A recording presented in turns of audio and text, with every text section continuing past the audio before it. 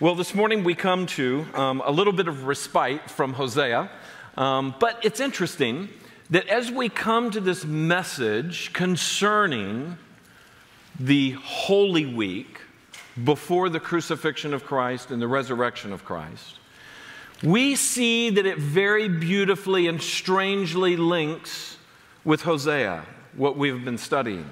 Indeed, most of the message of Hosea is about Israel's sin and God's coming judgment upon them. We have gotten that in large doses, including 3 chapters last week, right? And so this morning we come to a passage in the New Testament that is helping us see yet again the tremendous judgment of God upon our sin. In fact, all of this week, as we think about the cross of Christ, we should be thinking about Hosea and Isaiah and Jeremiah, and we should be thinking about the Levitical law, and we should be thinking about the Deuteronomic recanting of the law that shows us that God is holy and we are not, and there is a great judgment that comes upon sin. But even as we see that judgment, we see, listen to this, the glorious grace of God in Christ Jesus for our sins. So as Christians, as we come on Palm Sunday to this passage of Scripture that leads us into the events of Holy Week, we want God to show us well our need for Him. In fact, this morning, I've been thinking about these things, and about 4:30 this morning, I wrote these things down as simply part of the introduction, and I want you to hear what I'm about to say. This is not on your sheet, but listen. We often need a breakthrough in our spiritual walk with God. We need a true nearness to God. We need godly spiritual victory over the battle of faith and the battle of sin, either as people who do not know God until now, or even as Christians who have come to Christ. We need spiritual victory. Some are deeply struggling today in this week, and I want you to know that this passage, this message, these truths this morning could make a tremendous difference in your walk with God until you see Christ face to face. You see, this message may just be the cure for your harboring sin and the distance you have from God. As we see the majesty of King Jesus, listen, purposefully, intentionally, dramatically going to the cross and willingly laying down His royal life, we can see His love in a way that will make us hate our unbelief and hate our apathy and hate our misplaced affections. If we simply will look to Christ and what He has done for us, we can come to hate those things that stand between us and God, because His love is so lovely. As well, we see the exact opposite of Jesus in this text. We see all of the godly sacrificial love versus a devil-possessed, self-loving, world-loving fraud named Judas Iscariot. Listen. Judas's life is a horrific warning to every one of us in this room. We must properly evaluate our lives because we may very well be our own Judas.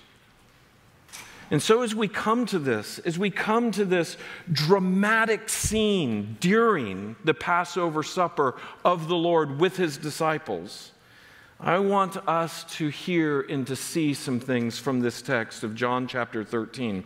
If you're following along on your outline, notice at the bottom there on the page, the front page, the background and the setting of John 13. We need to remember this. Number one, 4 days earlier, Jesus had entered Jerusalem being hailed as king. We read that at the beginning of this service. From Matthew chapter 21, we see that Jesus comes in. He comes in humbly on a donkey, not a white shining horse, not a picture of power, but on a beast of burden. Jesus humbly comes in as the king who is going to suffer, much like Solomon and David, who would come and be the burden of leadership for the land, but representing servant leadership of God's people. Number two, Jesus' earthly ministry of proclaiming his kingdom is complete. So he spent 3 years proclaiming his kingdom. He spent 3 years saying, this is what God is interested in. God is interested in the heart. Man looks on the outside. God looks on the inside. All the things that you've heard from Israel's history, all the things that you've heard and seen, now he is personifying.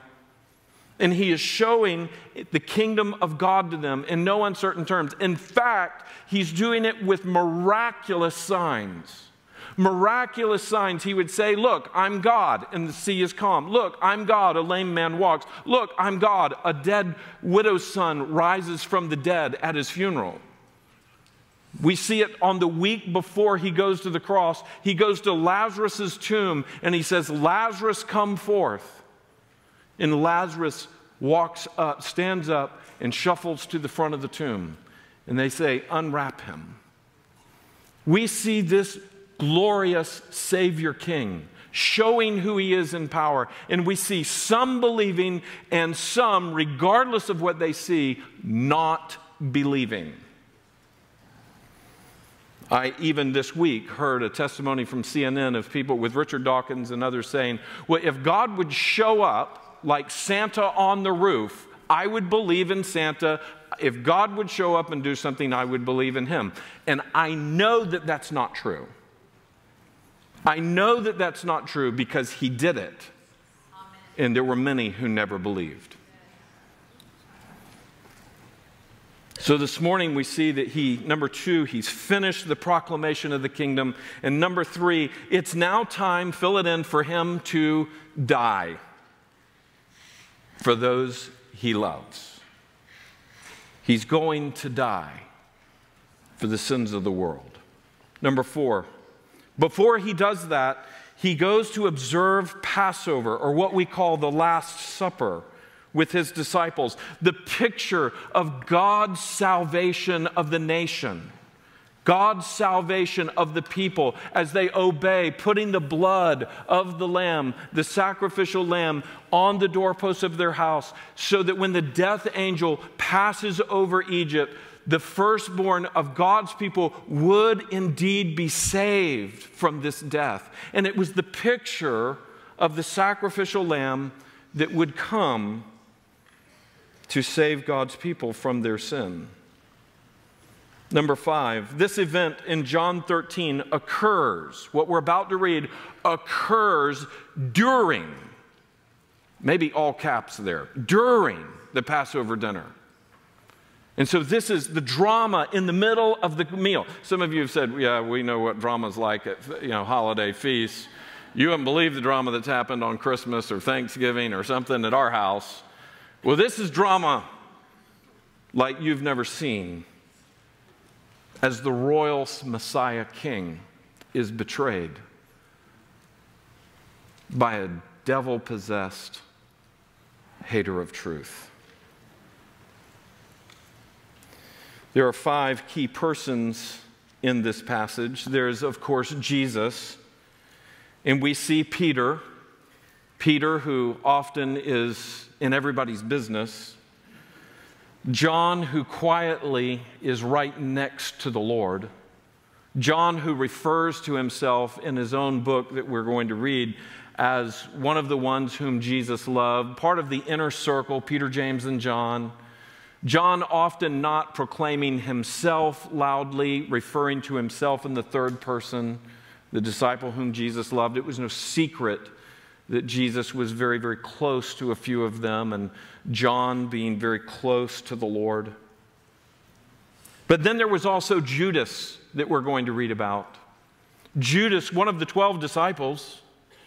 Judas, the one who was trusted enough and apparently had the reputation enough that he was entrusted with the money. I mean, they didn't give it to Bartholomew. They didn't give it to Matthew. They didn't give it. I mean, Matthew was a tax collector. He'd take his own, perhaps. I mean, you know, what was in their minds about all that? Well, Judas, we'll give it to Judas. He's trustable and he's diligent. He takes care of details. And then finally, let's not forget Satan. Because this great and glorious titanic struggle over the salvation of the world would be there. Satan only given a chance to do God's bidding and to do God's work so that he may bring salvation to the world. Satan on his leash that God holds in his hand. Would you see the passage that we're at? John chapter 13 and verse 21. Much of the book of John is all about this evening and things that Jesus said at this dinner. But here we come to part of the actual dinner time. And notice here in verse 21, and after saying these things, Jesus, you see that's bold there, that's one of the five. Jesus, notice what it says, was troubled in his spirit and testified, truly, truly, I say to you, one of you will betray me. The disciples looked at one another, uncertain of whom he spoke. You see, they didn't automatically suspect Judas. In fact, Judas may have been one of the last ones that they suspected.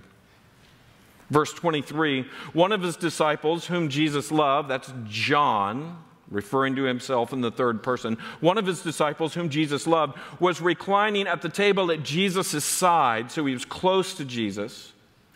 Verse 24, so Simon Peter motioned to him to ask Jesus of whom he was speaking. Now, there's a little bit of comedy that's allowed here. This is humorous. If you really study the New Testament a little bit and you learn about Peter and you see what all Peter would do in his life and over those 3 years of Jesus' ministry, Peter was always the one who's just really full of energy, and he's always the one who's really exuberant, and he speaks while his mind is not fully engaged. In fact, sometimes he does things that are filled with faith and zeal, but yet he gets himself in trouble. I mean, he jumps out of the boat, sees Jesus, walks on the water. Well, nobody else walked on water, but as soon as he gets his eyes off Jesus, he begins to sink and says, Lord, save me. Peter was filled with passion. And so being a little distant from Jesus, perhaps across the table, he's going, ask him, who is it? Sorry for those of you who are listening by audio. It doesn't work. But he's pointing to John, going, ask him, ask him. We see this. Look at verse 24. So Simon Peter motioned to him to ask Jesus who he was speaking of. Verse 25, so that disciple, that's John again referring to himself, so that disciple, leaning back against Jesus, said to him, Lord, who is it? And Jesus answered, it is he to whom I will give this morsel of bread when I have dipped it. So when he had dipped the morsel, he gave it to Judas, son of Simon Iscariot. Verse 27, then after they had taken the morsel, Satan entered into him. Jesus said to him, what you are going to do, do quickly. Now, no one at the table knew why he had said this to him. Some thought that because Judas had the money bag, Jesus was telling him, buy what we need for the feast, because the feast would continue, is the idea. Or that he should give something to the poor. So after receiving the morsel of bread, he immediately went out. And it was night. So Judas is dismissed early to go do what the Lord Jesus knew all about. And Judas, knowing that Jesus knew this, goes on and does it anyway. Judas, who had been present, seeing miracle after miracle after miracle. goes to sell out the Savior. And before we think too harshly of Judas, we need to realize that Judas could be us. First of all, let's remember, flip your sheet over. Number one, you're really listening this morning because usually you flip the sheet over and I have to tell you not to and everything else. So notice number one, notice that John's closeness to Jesus is great. There is this closeness to them, and there's many passages that we could go to and look at this, but I mean, there's a few clues of how good and close their relationship is, and we can see this with Peter, James, and John, but we especially see it with John right now. In verse 23 and in verse 25 from the other side, you would see that it says, one of his disciples whom he loved, or leaning back against Jesus. So this is the guy that's right there next to Christ. You just may want to make a note here. It's very good to be near to Christ. It's very good that we stay close to the Savior. And not just in physical proximity, but it's very good that we keep our hearts near His heart. Look at John chapter 21, verse 24 on your outline. This is the disciple who is bearing witness about these things. So John is writing about himself. This is the disciple who's bearing witness about these things and who has written these things. And we know that his testimony is true. So John is saying, I've written this so that you can believe who Jesus is. I was close to him. One of the reasons that John talks about his nearness, listen, one of the reasons that John talks about his nearness to Jesus and the fact that Jesus loved him is that John wants you to know that you're getting the inside scoop when you read the Gospel of John. You're getting the close perspective, the one who is near to Jesus. And it was obvious to all, so that when his written testimony comes out years later, that many people would say, well, John said it.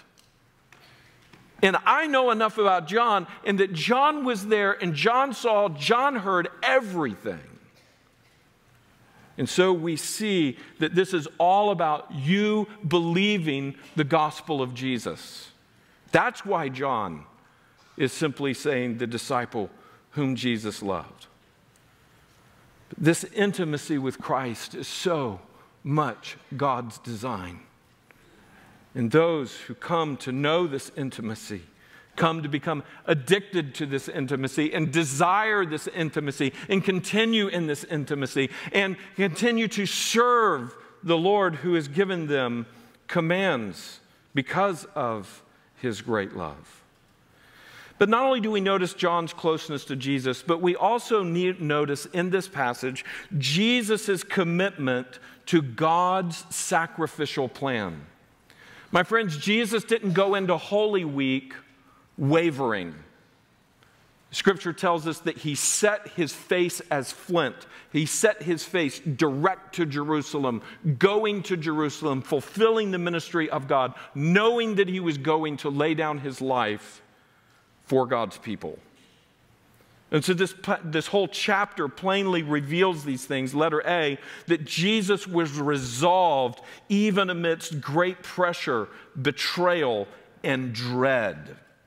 He was resolved. Why do I say that? If you look at verse 21, he says, after these things, Jesus was troubled in his spirit and testified, truly, truly, I say to you, one of you will betray me. Now, there's several places in the New Testament where we see that Jesus was troubled and that Jesus was an emotional being, an emotional God. We have a God who is passionate and emotional.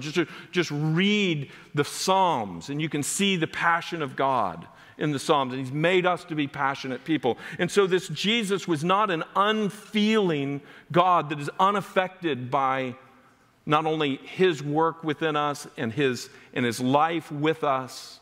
He's deeply affected. He deeply has passion. He deeply has concern.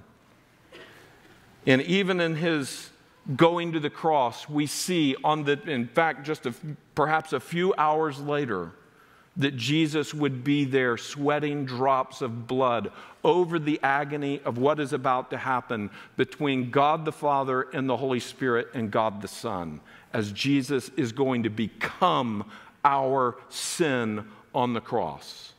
A holy God taking sin upon himself. There is no greater cataclysmic event than this, that holy God would take sin upon himself. And so Jesus is resolved amidst the trouble of this, in the midst of the betrayal. Look at the next part, letter B. Jesus was deliberate to prove his plan. He is deliberate in this. If your Bible is open to John chapter 13, this is also there. And we see that Jesus in verse 18 is saying, I am not speaking of all of you. I know whom I have chosen. But the scripture will be fulfilled. He who ate my bread has lifted his heel against me. I am telling you this now, before it takes place, that when it does take place, you may believe that I am he. And so Jesus is saying the prophecy that is declaring that there is one who is not only going to fight me, being Satan, but also this picture of Judas being used by Satan to fight against him. Jesus is saying, you will one day understand that I indeed am the Messiah that's coming to pay for your sins. And he's deliberate to prove it. So Jesus is not going to the cross wondering what's going to happen, as modern theologians of popular classical liberalism would have you believe. Jesus knew exactly what he was doing when he went to the cross to pay for your sin.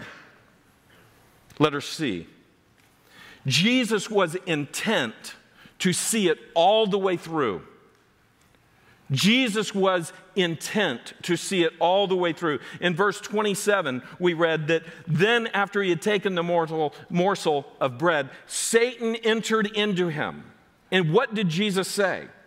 Jesus said to him, what you are going to do quickly. You see, there was no wavering. There was no delay.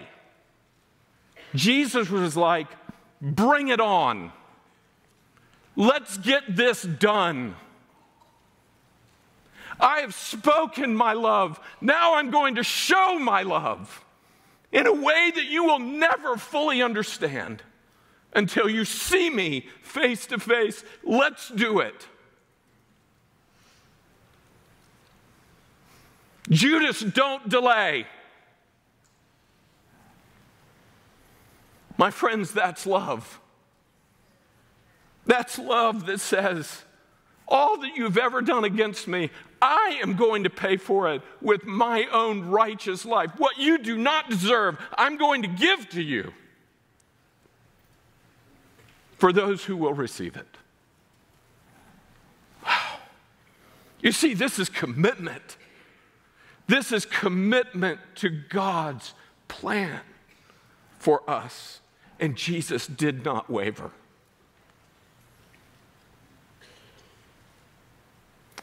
Number 3, notice Judas's covert complicity to Satan's scheme. Notice Jesus' covert complicity. I mean, no one knew what was going on. He had them all fooled. He looked good, smelled good, he was on time. He changed diapers in the nursery when he was asked to do that. He fixed the toilets. He built the ramps and going into elderly's homes. I mean, he was the Johnny on the spot. He was the guy that was ready to help. He was entrusted with the money.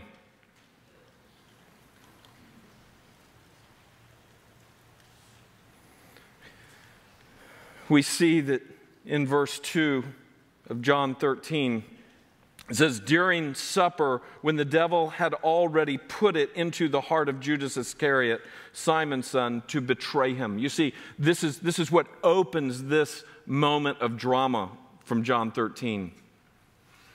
We see that Satan is working in Judas, and Judas is complicit. We see that others had been tempted, and others even failed, but they had come back over and over again to Jesus, not in their rebellion, but in their godly repentance. But not Judas. In verse 10, it says, Jesus said to him, "The one who is bathed does not need to wash except for his feet, but is completely clean. You are clean, but not every one of you." You see, Jesus is showing us that Judas, as we can see now in hindsight, was not one of them. For he knew who was to betray him. That's why he said, "Not all of you are clean." That's 10 and 11. Now I want you to see this and fill this in. Judas was known as a disciple of Jesus. I mean, my goodness. He was one of the people that would have been identified as his disciples. He was one of the ones that was always there, walking, always there, talking, always there, serving, always observing. But we also see in this text that Judas was a fake and a fraud. He wasn't the real thing. He was a phony disciple. And how do we know this? It's proved by what he ultimately does. Much we would see that no one knew.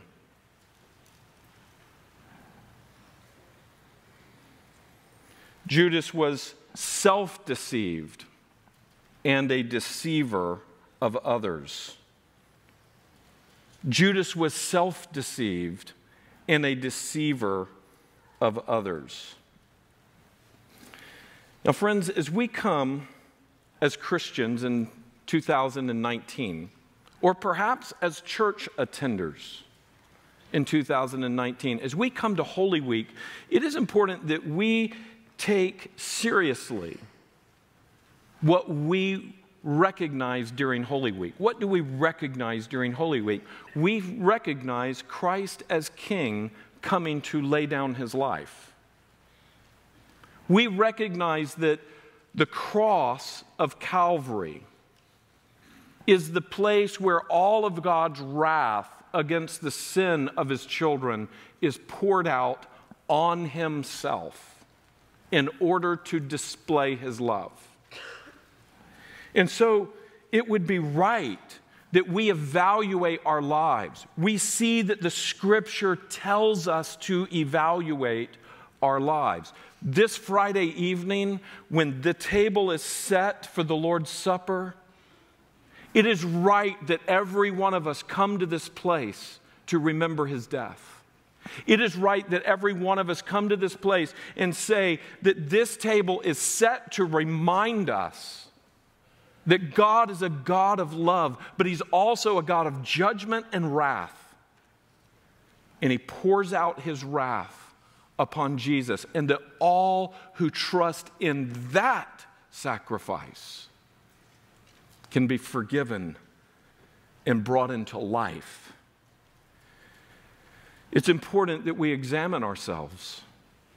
In 1 Corinthians chapter 11 and verse 27, this is on the outline, and we often read this when we observe the Lord's Supper.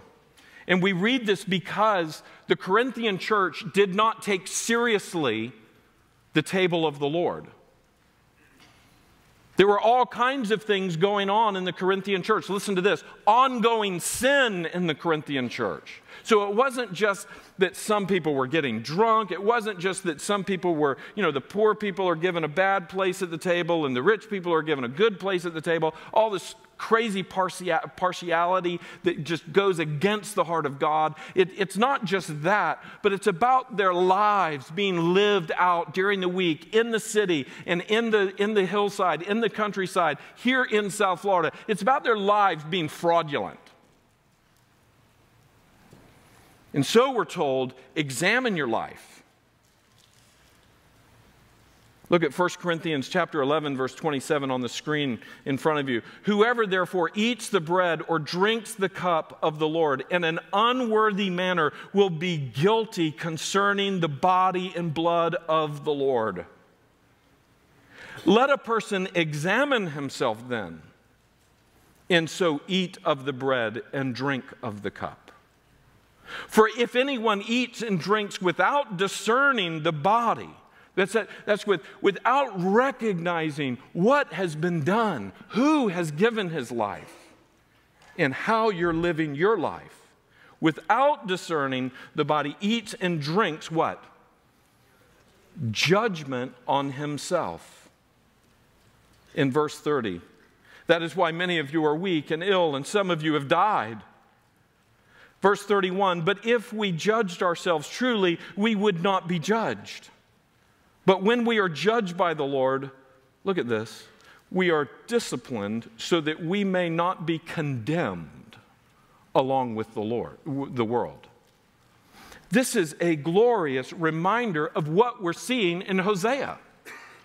In Hosea, we're seeing that God's people are being called to come and repent. Israel is being called to come and repent of their sins. And some of them do, and many of them do not. And Hosea is there proclaiming this judgment that is going to come upon them. My friends, whom the Lord loves, He disciplines. Let Him discipline you.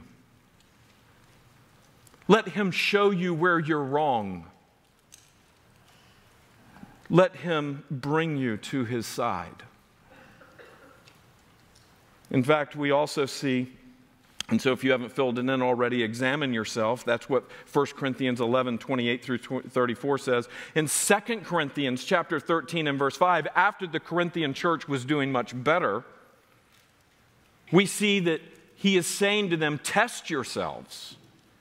And look at the screen in front of you. Here's the passage. Examine yourselves to see whether you are in the faith. Test yourselves.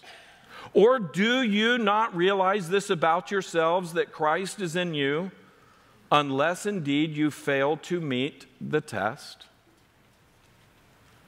You see, a true Christian continually comes before God in his flesh and says, Lord, am I in you?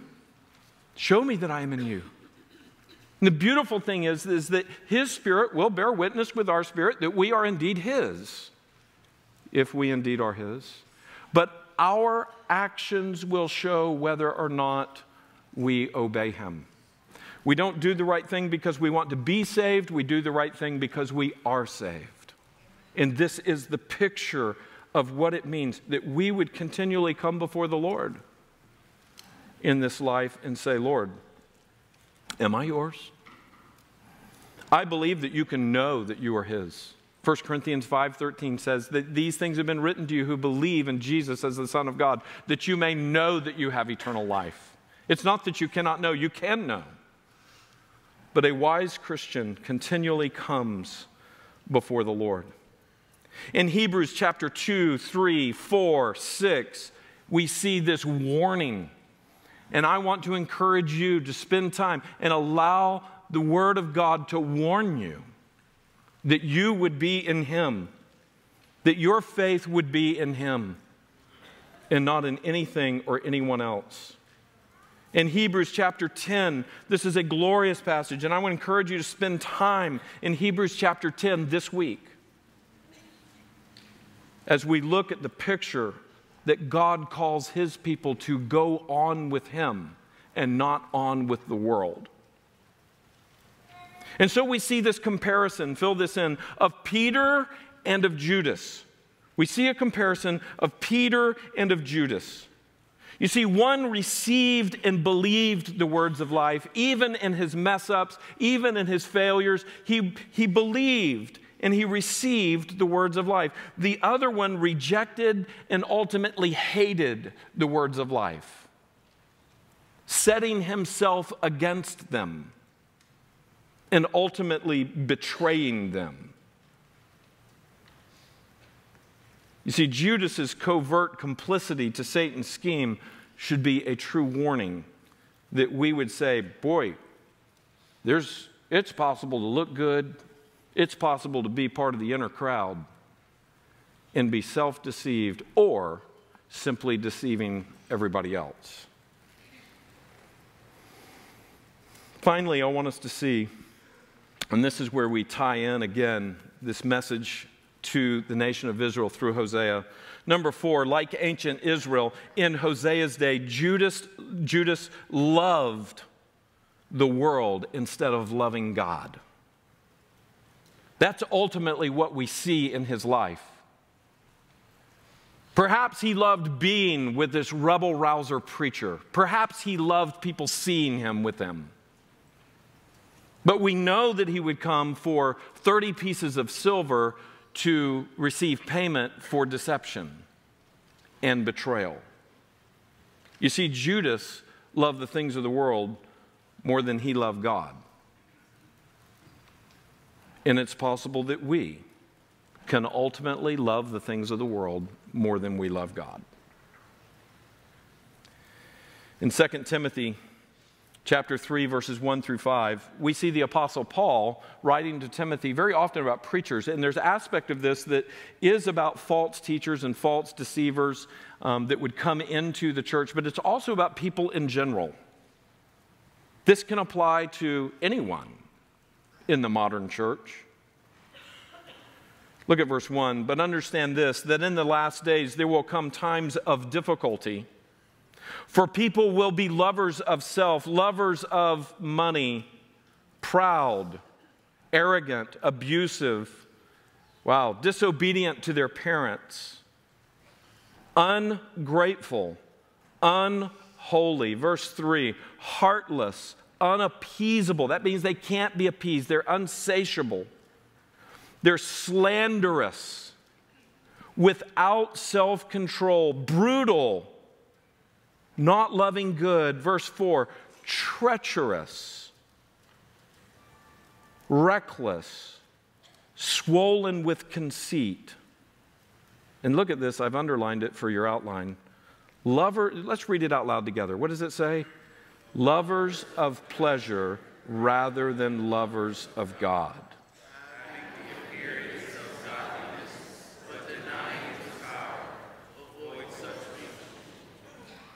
So verse 5, having the appearance of godliness. Is this not Judas? But denying its power. You see, as we come to Holy Week, there should be a very heavy, heavy remembrance of the price that Jesus would pay for us and our call to love Him and His kingdom for His great love and the seriousness of His judgment that He took upon Himself, that we may go free. Thin Christianity only rejoices really in Easter Sunday, very often while skipping over Good Friday. For some, Christ is still on the cross, never really recognizing the resurrection. For others, it's just the emotional exuberance. Oh, God is a God of grace. Aren't we all glad? And they wouldn't say it, but they would perhaps practically live it. God loves to forgive, and I love to sin. We got a good deal.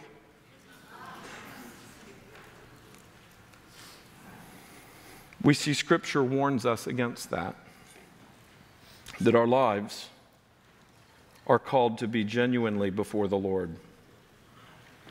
You see, Judas is a cautionary, not tale, but warning to us. Judas's life is a cautionary warning to Sheridan Hills Baptist Church and to the people who have stumbled in this morning, first time here. Sorry to have such a double barrel at you this morning as well, but this is the gospel. That we are called to see what Christ has done for us and to not take it lightly. We are called to live differently because of what Jesus has done. It is a cautionary warning.